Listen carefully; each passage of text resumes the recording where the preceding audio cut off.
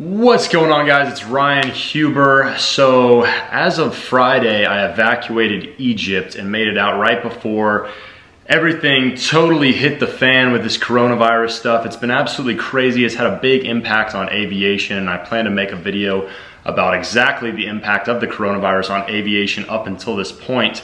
But basically, exactly what I do, I work for a Part 91 International Flight Department in Cairo, Egypt. I'm one of 4 American pilots there that crew a Gulfstream private jet.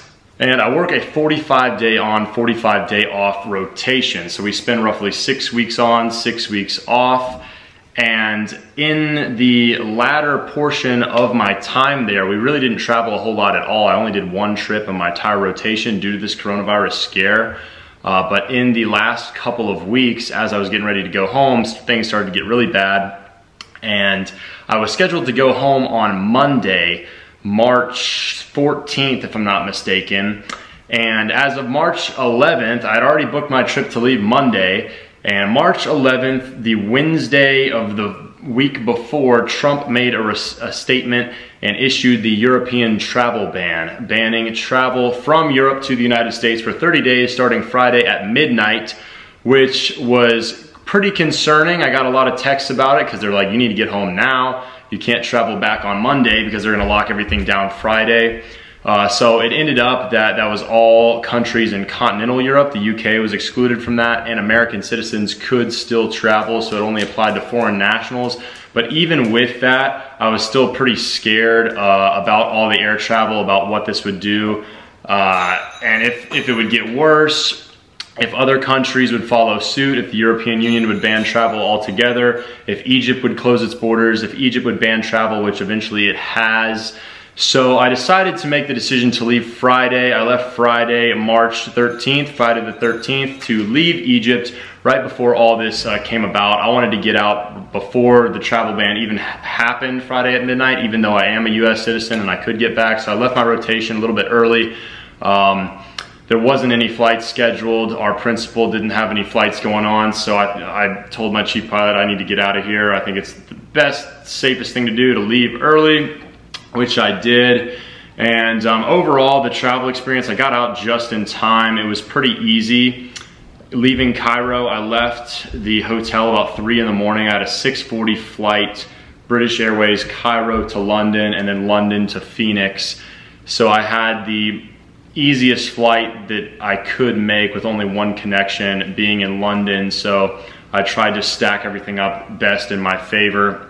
It worked out pretty well. Connecting in Heathrow was very routine, and then re-entry into the US was really routine as well. I'd never traveled directly to Phoenix through the customs in Phoenix Sky Harbor, but it was a pretty smooth process. We got through in about 30 minutes, and we didn't face some of the struggles that people have only days after.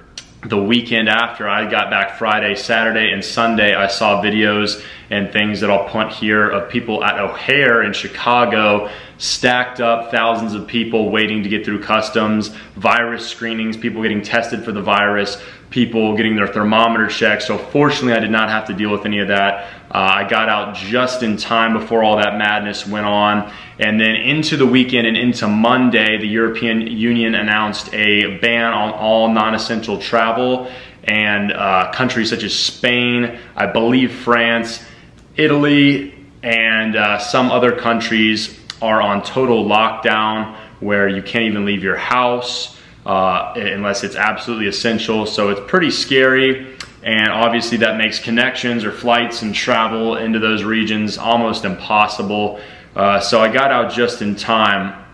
Egypt also, while this was happening, started to have outbreaks. The Egypt cruise ship, the MS Asara, 45 people tested positive for the disease. It was 18 US citizens, as well as some foreigners, and I believe 12 crew on this Nile cruise ship tested positive for the coronavirus, including 35-year-old Matt Swider of New York, who kind of had a famous little Twitter blow up because he was a US citizen that tested false positive for the disease, but was placed into a Egyptian military quarantine in Marsa Matruh. So with all these things going on, I'm glad I made it out. I'm happy to be in the United States and safe. There's a lot of uncertainty going on as far as aviation, as far as my job, as far as everything right now. The stock market's tanking. and it's becoming, it's a crazy time, but all we can do is make the most of it. I'm glad I'm not quarantined in Egypt. I'm glad I made it back before all these European Union travel restrictions, the US travel ban, some of these quarantines and lockdowns going on. So yeah, I left early Friday and made it out of Egypt, but if you plan on leaving Egypt now, today is Tuesday, and I believe as of Thursday, I'll post it right here, if it is true, Thursday, Egypt will be closing its borders for all travel, so you can't get into or out of the country. There is cases of the coronavirus spreading throughout Egypt, as well as almost all the rest of the world. So I'm happy I made it home, and all we can do is make the best out of this situation and this time. As pilots especially, there's a lot of uncertainty, but all we can do is hope for the best, keep working hard, and soar to our full potential. So glad to be home. God bless America, and I'll see you guys in the next video.